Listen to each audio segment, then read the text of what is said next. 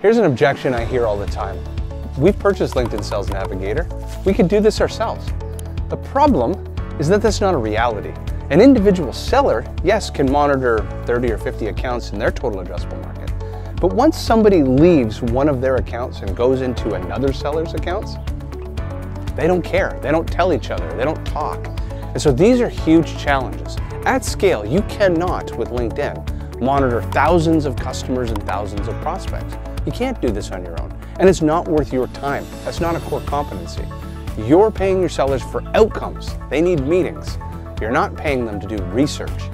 And so leave it to experts to find you sales intelligence on your fans, your past customers, and hand that to your sellers at a fraction of the cost you could do it on your own. If you want to know more, go to pipelinesignals.com.